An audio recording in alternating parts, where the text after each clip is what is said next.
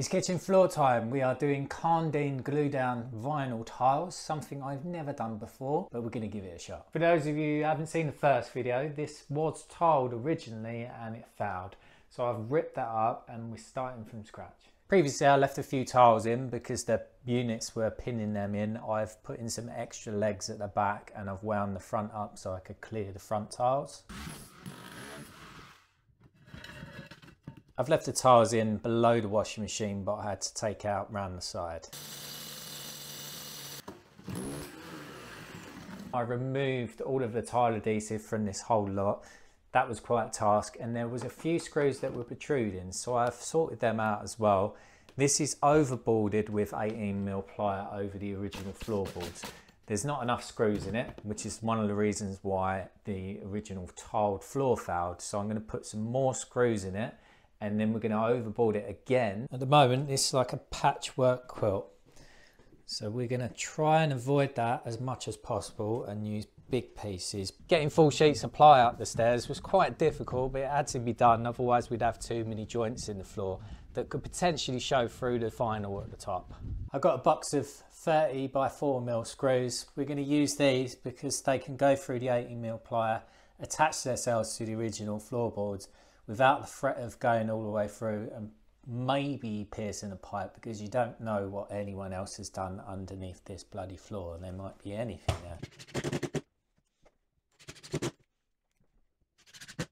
I've got the Karndean pressure sensitive adhesive. This is 5 litres. It will do more than this area, loads, but I've just been reading the back. You won't be able to read this, but go with it. Proper subfloor preparation. Subfloor? Is this a knockoff? That's supposed to say subfloor. Preparation is vital for the correct installation of any floor covering. Subfloors must be structurally sound, smooth, not smooth, smooth. I put a load of screws in it now, so it's structurally sound, but is my subfloor smooth? My subfloor is not smooth at the moment because, especially this bit anyway. If anyone knows anything about tiling and lippage, you get your credit card, look, there's your lippage. So that's about 1mm higher. If I had all of my tools, I probably would plane that down just in case. But what we're going to do is we're just going to go over the top of all of this with 5.5mm ply, which is there. And because this section is the worst, I'm going to go the biggest sheet here, and then we'll do the little bits around.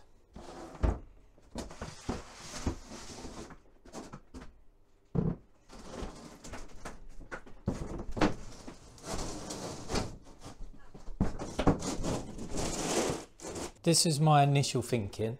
So I've slid the board right underneath the feet, and then I was going to fill in this section here, that section there. That's where the fridge freezer goes, so that doesn't really matter. And then this section here. These are the tiles, and they are about 456 long and what is it, about 300 wide. These are a riven slate look, and you can get the grout liners. They're called design strips that you can go in between, but I haven't got them. Now the reason I haven't got them is because I ordered them, but I ordered the wrong ones. So the actual supplier for this one, they only had a certain amount on their website, and I got the ebony ones, and I assumed that was like ebony in terms of like colour, like black basically. They come with wood graining, so I'm not using them.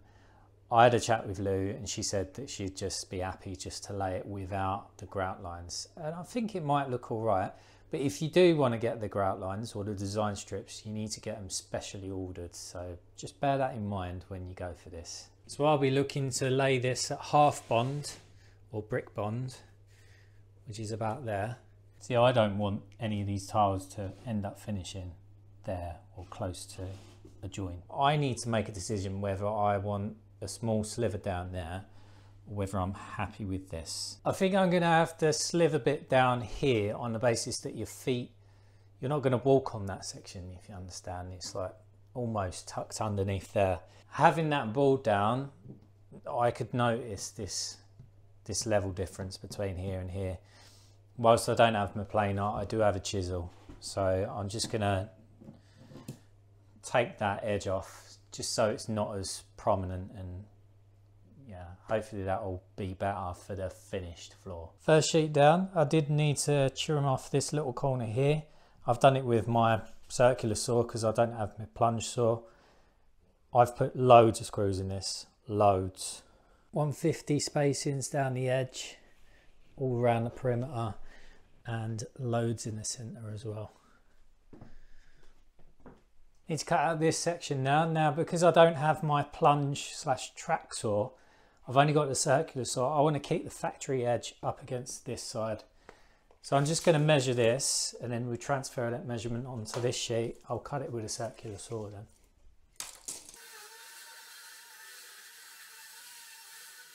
My sun floor is done. Look how smooth it is.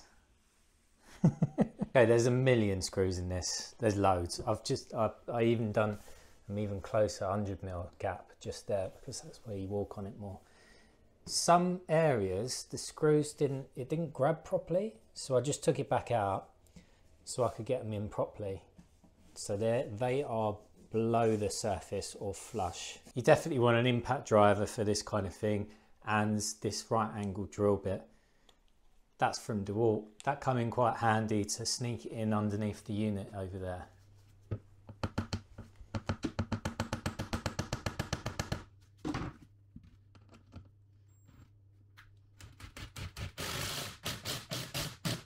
When I read the instructions earlier, I realised that I needed to prime the floor if you've got an absorbent surface. Don't use PVA. If PVA gets wet, it re-emulsifies, so that's a load of rubbish. I would always go for SBR. So it's a little bit more expensive, but this definitely works. I'm going to mark out and lay out my floor so I haven't got stupid slivers at the ends. Hashtag gifted. Right, so I'm going for roughly halfway in this hallway, and then that leaves me with roughly 3/4 tile there, which will give me, if I'm doing half bond, I'll have 3/8 of a tile here, which is pretty much the same as what this bit's going to be over here. That's a full tile there. If this is a full tile, tucks just underneath the skirt in there, I'll end up with 2/3 of a tile on this side. So everything will work out. The only thing that's going to be a little bit off is this corner here, because this bank of units goes off that way. Now I'm going to draw lines on the floor to know exactly where that is, and then I can SBR it. I should be able to see the pencil marks through the SBR for tomorrow as well. Okay, next day, it's dry. It's a little bit tacky here and there, but it's pretty much there. If you don't know how to do this stuff, just read the instructions. And on there, it says to use an A2 notch trowel, which is a very slightly serrated thing. You spread that, and then it says to roll it afterwards. So I've got a little foam roller where I'm gonna basically spread it out. I think that pretty much gives you the right thickness. A lot of people just use a notch trowel and then leave it at that, but apparently you get grin through on that. It's basically, you can see the notches on through the vinyl, apparently. Now this vinyl's 2mm thick. I just can't see it happening. I really can't see it happening. We're going to do a little bit of an experiment anyway before we actually crack on to the proper floor.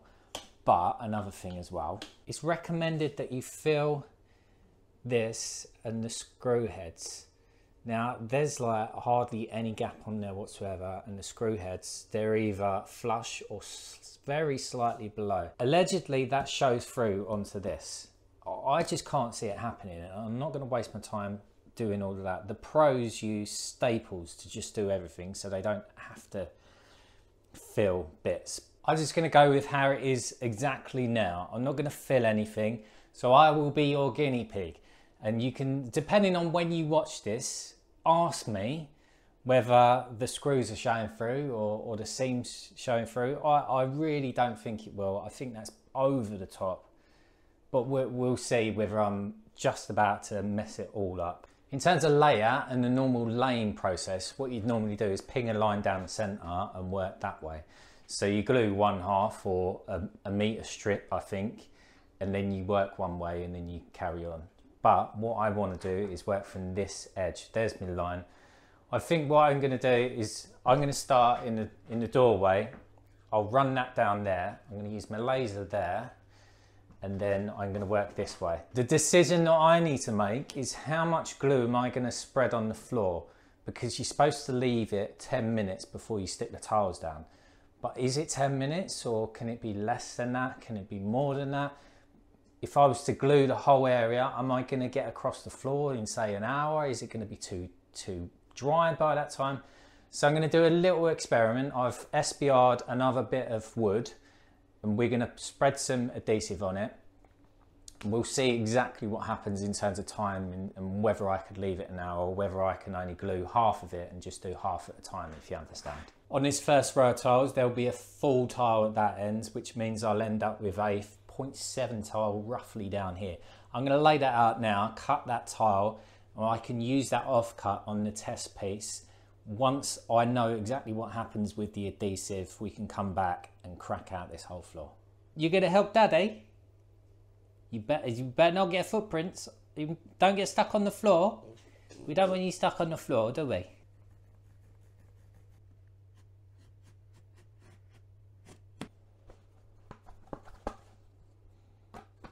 Experiment time. I've got this piece of ply.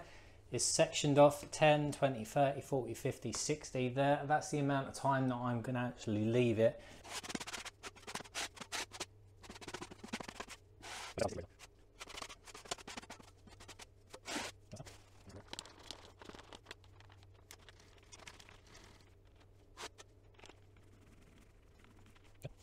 Right, we're at 10 minutes. Oh, that's still really wet. That's still really wet. We'll just stick it on anyway. Right, we can still move it about.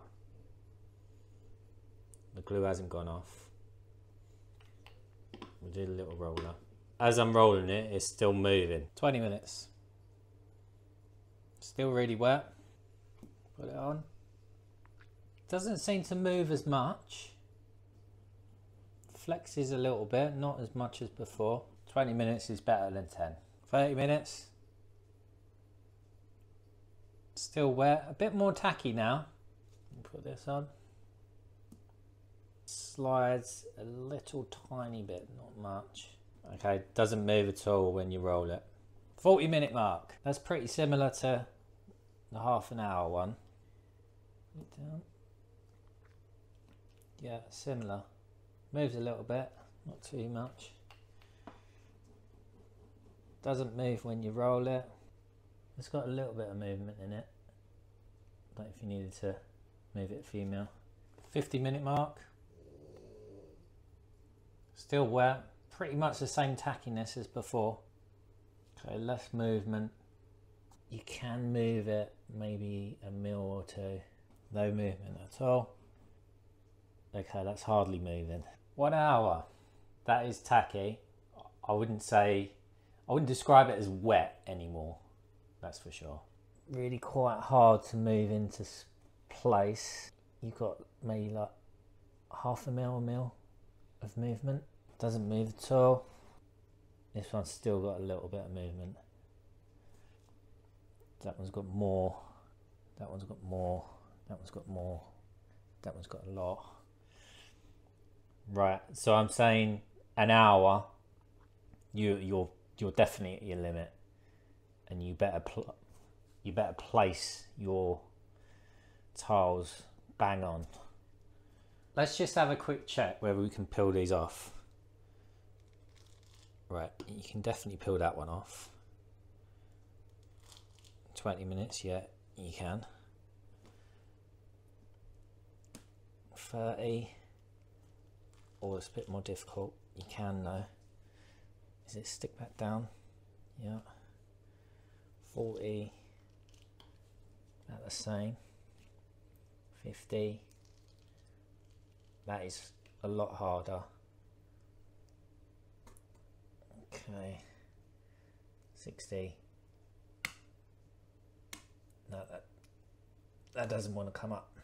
I've got a decision to make now. So it looks like you put your adhesive down, roll it out straight away. I should mention it's probably about maybe like 16, 17 degrees in here. 20 minutes, start sticking down. I've got basically half an hour at a push, maybe 35 minutes to get this whole floor down. I believe it's 37 tiles. Obviously I've got cuts at either end and stuff, and that means let's say I've got just less than a minute each tile. Shall I just bang it out? Should I bang it out? Should I just do the whole lot? I'll have to glue it really bloody quickly, won't I? In an ideal world, I would start gluing there, come this way, do all of that, and then this will be the last piece that I actually spread, because that's the bit that I want to dry the least. Because I'd say between there and there, there's probably going to be a 5-minute difference, eh? I think I'm just going to go for it. If I glue as quickly as I possibly can, this is it's 5 square meters roughly. Glue really quickly, wait 20 minutes, start sticking it down. What I'm going to do, I'm going to cut, you see just underneath the cabinets, I've got full tiles and then half tiles. I'm going to cut them half tiles so they're ready to just whack in. Let's go for it. Let's go for it. The instructions on that adhesive say to use I think it's a 68 kilogram roller, so that's beyond DIYers, that's professional level, but I'm going to use this roller. It's just like a craft roller. I used to use this on lino cuts, which is like printing basically. So you can get it from craft shop. I'm sure there's other stuff out there, but I'm just going to put as much pressure as I can on it when I roll it out. And then after I've finished, within 1 to 4 hours, you need to roll it again. So I'm going to leave it an hour, roll it, and then I'm back off to the barn. I can't do a time lapse because my camera needs to be upright. So it's going to be normal. I'll speed it up in when I edit.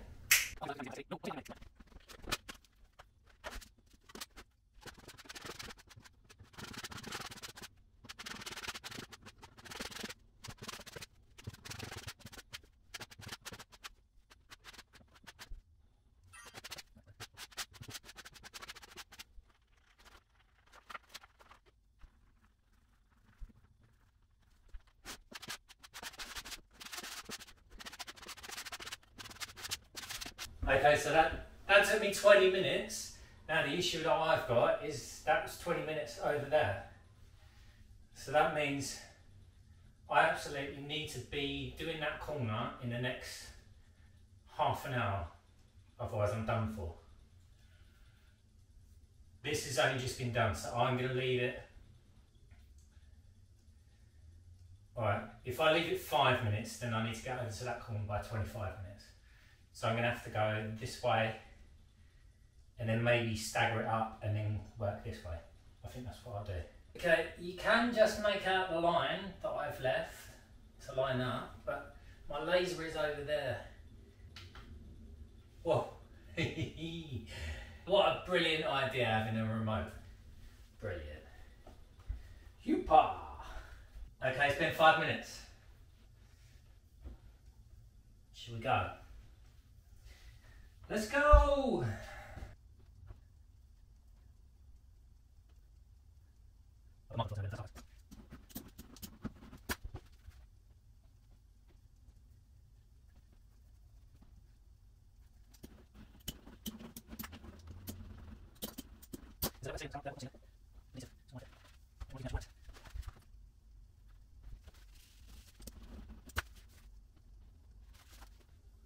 Right, you need to get quicker.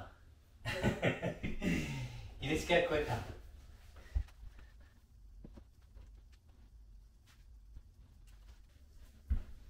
Shit. Right, these move. This is the trouble.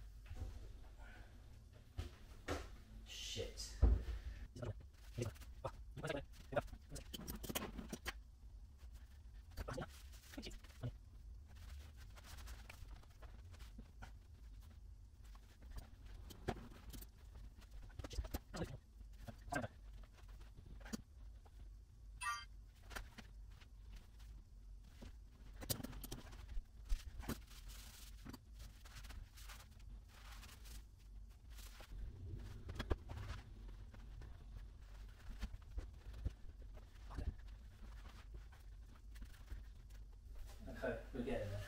We're getting there. Step up the pace.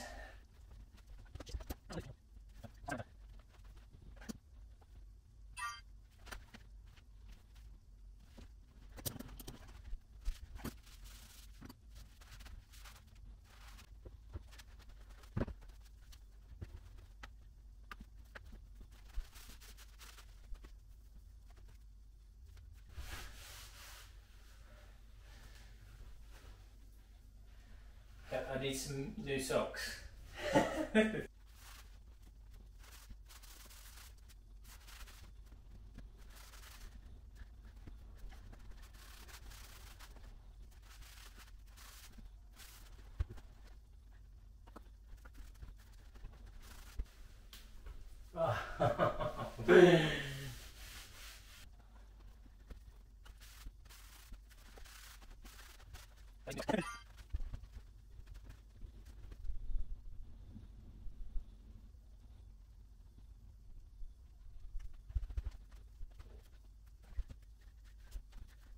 Okay, we are almost there. Don't do what I've done. That was just a stupid idea. There's an ideal time when you want to put this down, and it's halfway in between what I've done. The best way to do it, get it, so overlap this side, yeah, when it's nice and dry, I'd say like the half-hour limit, and then just move it into place. And then push it down. Right.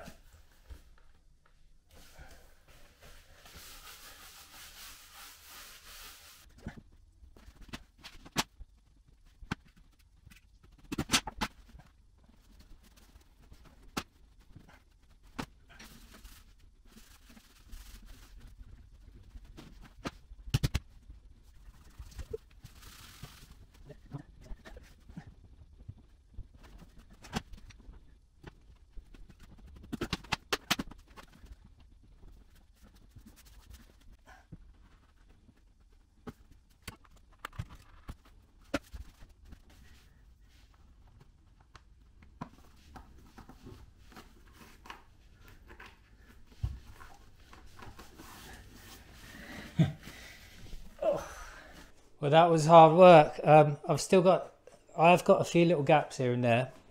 I've ruined two pairs of socks, so they're sticky. I can close them gaps up slightly.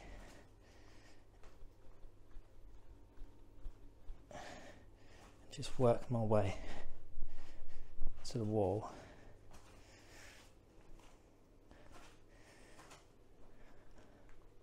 I don't know whether you noticed, I stopped rolling.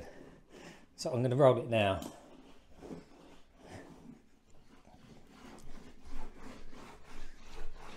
That was proper hard work.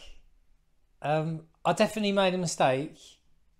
Don't do what I done. I would say if I would have split this in two, it would have been a lot easier.